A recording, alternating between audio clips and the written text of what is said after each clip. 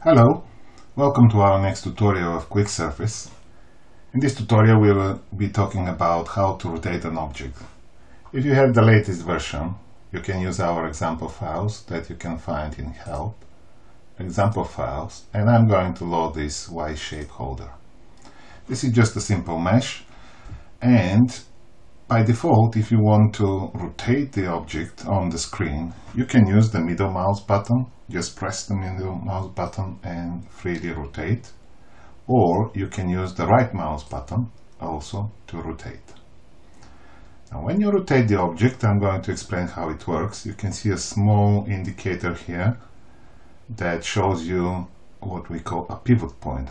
A pivot point is a point which is calculated and the object is rotated around this point. If I just zoom in, for example here with the mouse wheel, and if I try to rotate, you see that it changes its position. For example here it will be at this place. How this point is calculated, it's based on what is visible on the screen, and only the visible points, it calculates the extent and gets the center of this extent. So you see it changed in somewhere here. For some people it's quite useful if they want to rotate around a specific point. For example here, what you need to do is just hold the control key and press the right mouse button and then rotate. So you can see now that the software automatically picks a point from the object and it rotates around this point. To experiment, I'm going to pick a point here, and you can see that the rotation is different. This is very flexible for some people that like this way of rotating. So you need to hold the control key. If you click somewhere out of the object, again the pivot point is calculated based on the visible area. In this way you can control your navigation.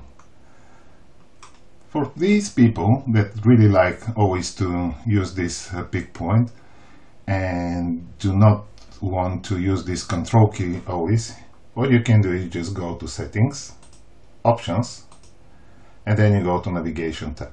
Here you can see an option which is called Always Pick a Pivot Point for Rotation. I'll just enable this and press OK.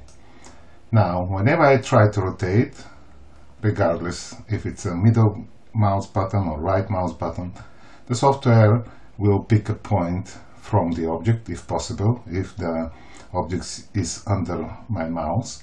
For example here it's still the point is somewhere in space, but if I pick on the mesh it always will rotate around this point.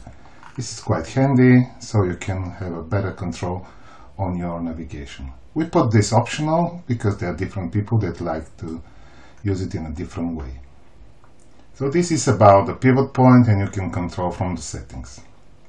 Now let's talk about how do you actually rotate the object.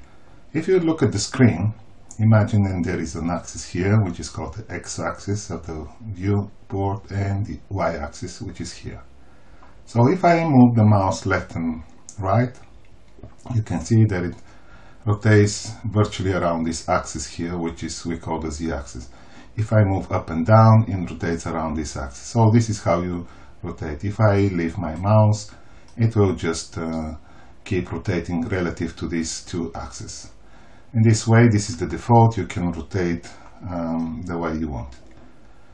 But there are some people which are more into buildings, or they want the ground to be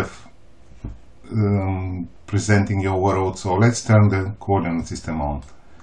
Let's imagine that this is a table here, so this is my base plane XY, but I think that the object lies on this table. Now I can just flip the whole table around, but what I want to do is a more natural way of navigating this.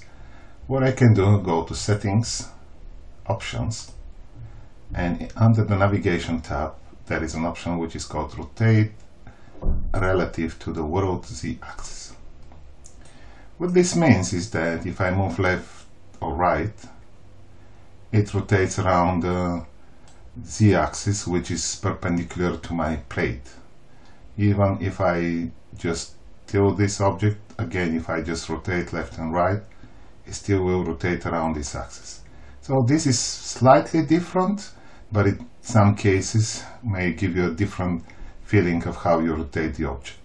It's really a user preferences, and I'm going back again to show you. You can control these two options from the settings options, and then you have these two options here, which is whether to pick a pivot point or how do you want to rotate the object into QUICKSURFACE. I personally like the default one, but it's a personal choice how you want to navigate and which is the most natural way for you to do this. I hope this is useful. Thank you for watching.